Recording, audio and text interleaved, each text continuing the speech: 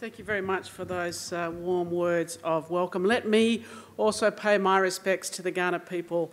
The Kaurna people, of course, were extraordinary astronomers and have left us with some wonderful stories of the stars.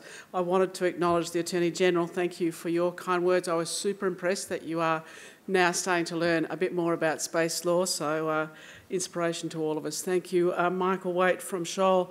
Thank you, Mike Carmes as well from KPMG for your sponsorship. It's great to have you supporting events like this.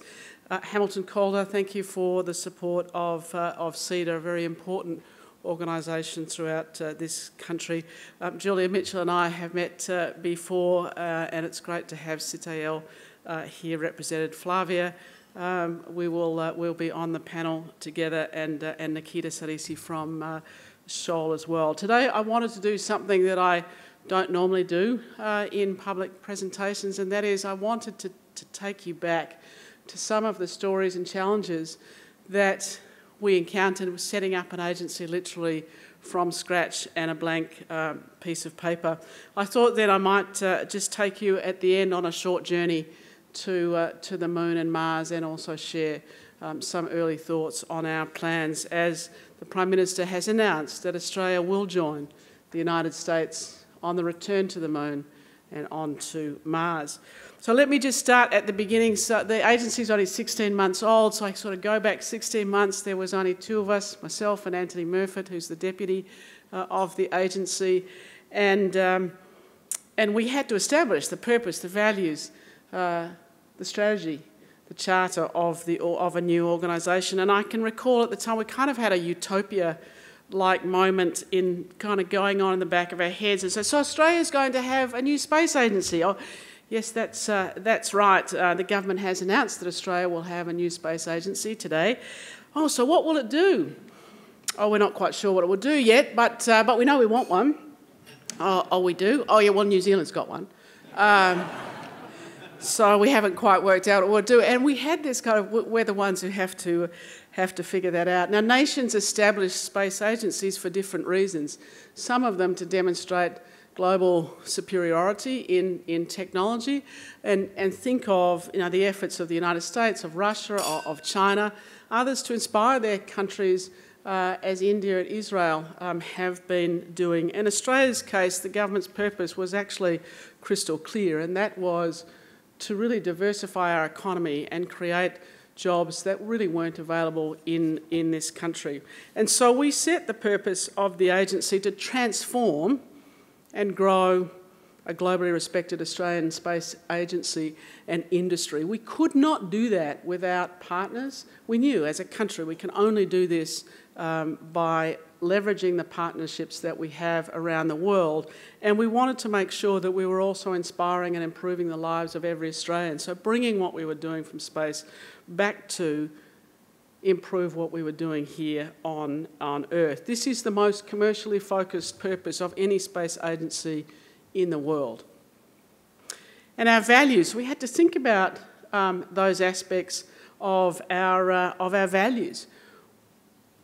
Because right at the beginning, if you know your purpose and you know how you're going to do things, the rest can come along.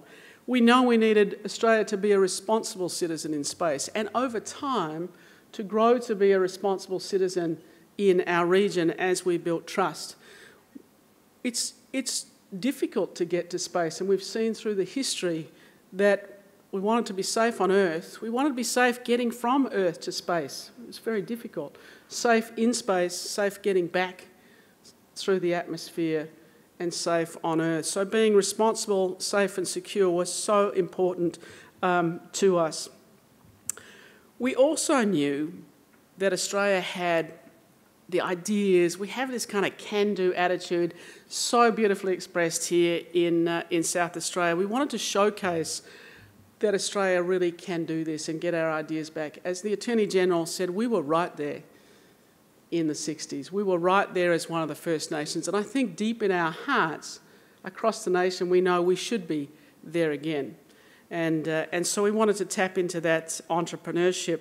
We wanted to build a diverse team that could run through the legs of giants. We have a lot to catch up, as the Attorney-General quite clearly it told us. And so we know we needed to do that. When you have a blank piece of paper, we've simply said our agency would be diverse from top to bottom, 50-50 from day one, and which is something we have done from at every level in the organisation. So our values really needed, I think, to showcase what we were doing. As a newcomer to this, with many agencies established out there forming the partnerships, if we didn't do what we said we would do, we would simply not build the trust that was needed for us to enter. Now I'll show our, so this was our purpose, transform and grow a globally respected Australian space industry. Now, sometimes if you go on to Twitter feed that can get a little negative, it really can bring your day down. But I had one experience where I was reading the Twitter feed, we were working out our purpose, and the Twitter feed went as far as, oh, well, you know, we're going to see this, they're going to grow the space industry. Oh, but for goodness sake, you know, can't we just transform the industry? Let's not, and we were right in the middle of doing our purpose. I thought, oh, that's actually quite good, really.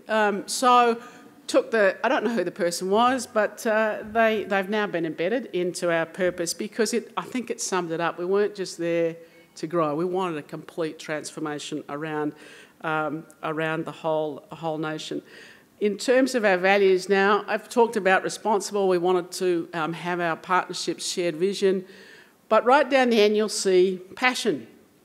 Now, actually, the original version of this was we do cool things, which the students will appreciate. We're a space agency. And it made it all the way through the approval process and up, back and forwards, and it got crossed out at the last minute. So you'll see passion, but to us, it still do cool things. But it didn't survive the Prime Minister's office.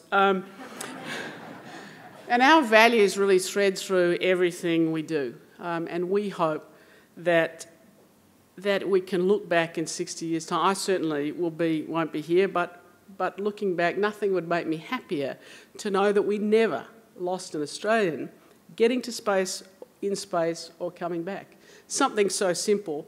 But you know, we look at the record that Qantas has, we look at the record that the Australian Antarctic Division has of not losing any of their staff in Antarctica. So then, of course, going back to our utopia moment, we did actually have to figure out not just what we were doing, not just how we were going to do it, but what was our strategy to get there. And one of the things that we needed to do was engage the nation. A lot of people, particularly in government, think that all you need to do is convince government of the merit of your policies and strategies, but actually for longevity in the nation, you need to do something more, and that is you have to have the support of the kitchens and lounge rooms of the nation.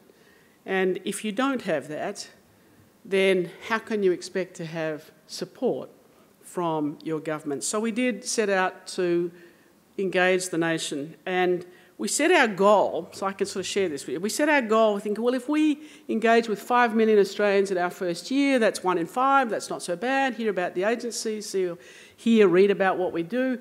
That would be a good goal. We blew past that goal in the first few weeks, so it wasn't such a good one. And we've now had engagement of over 110 million Australians. What it meant was every state, every territory, every demographic was seeing, hearing and engaging around what the agency was doing several times. I know there's not 110 million Australians. So for the students, if that question is on your exams next week, it's not 110 million Australians. So this was part of getting the country behind us. And I actually think the capacity to inspire this nation surprised us, and we don't take that for granted.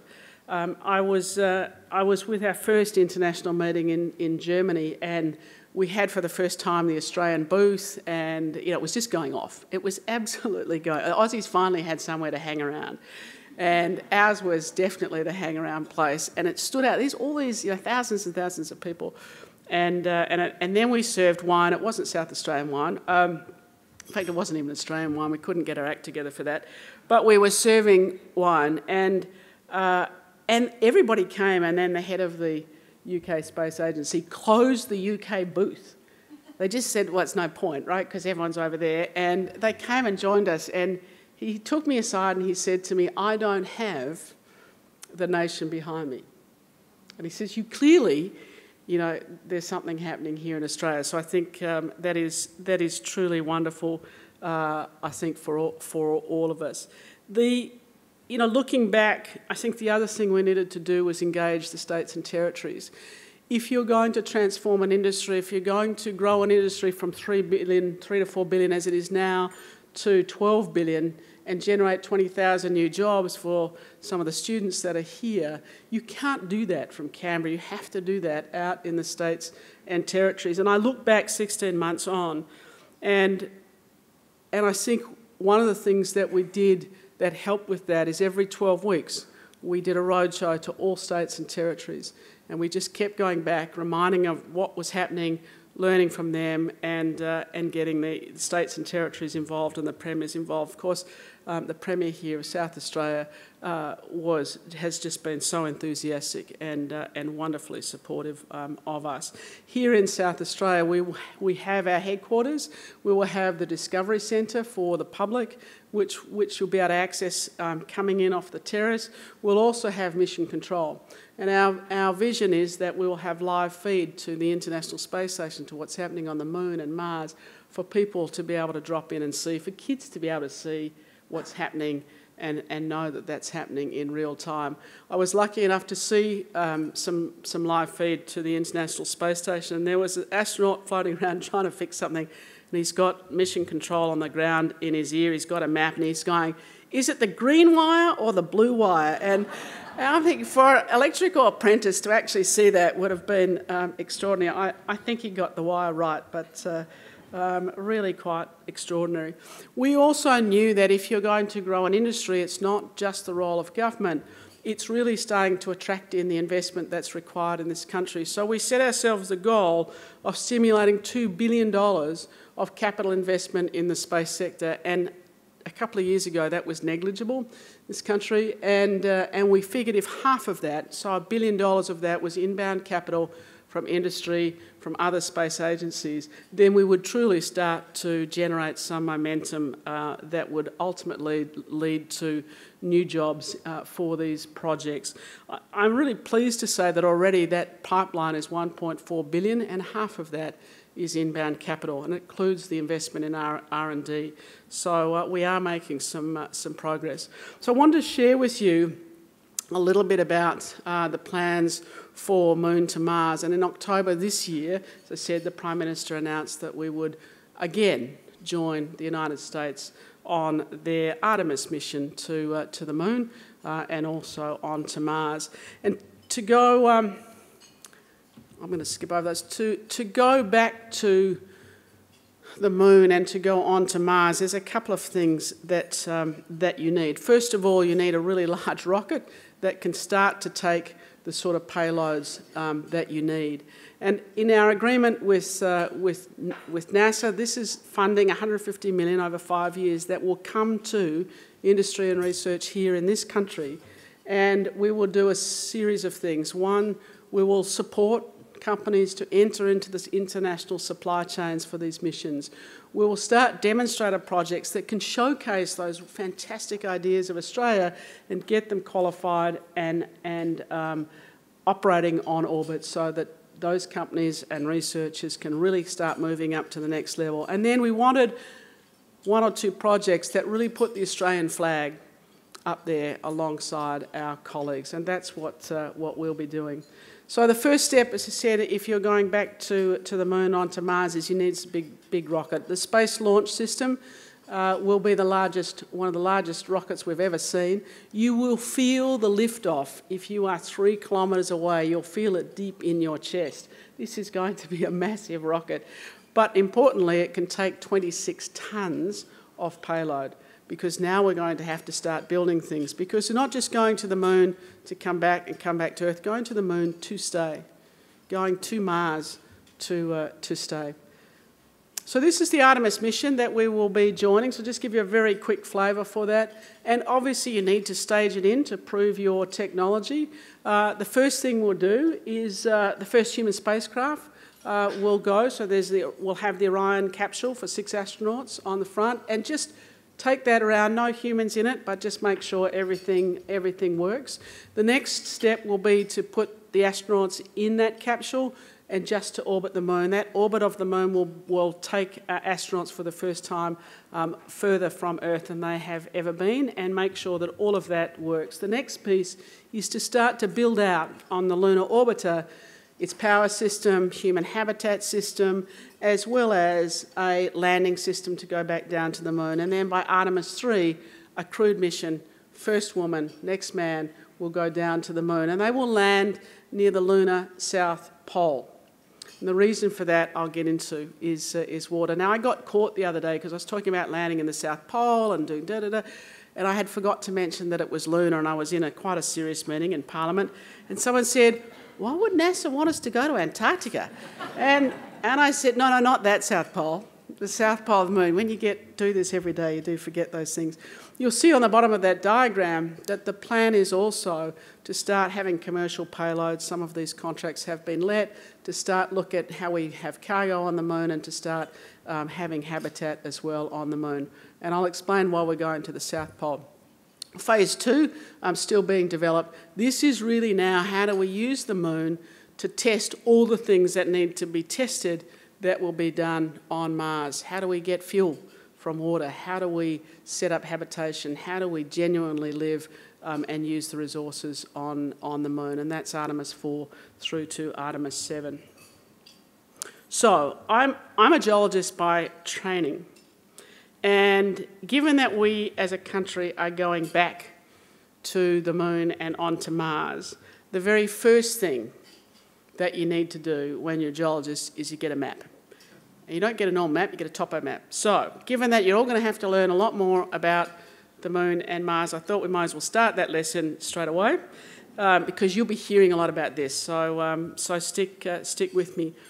One of the reasons that landing on the South Pole is the search for water. So the landing sites both on the moon and Mars are really designed around the search for water. We need water to live, but we need water to separate, to have hydrogen and oxygen for the use of fuel. Near side, that's the side of the moon that we see. We don't call it the dark side, it's called the far side, because it's actually not always dark. And that's the part of the moon that we don't see. What I want you to focus on is just the colour here in the topography. So white is sort of plus 7 kilometres, the deeper blue purple is minus 6 kilometres. That's 13 kilometres of topographic difference. And the reason I share that is if you went from the Mariana Trench, the deepest trench on Earth, to the top of Everest, that's only 18 kilometres.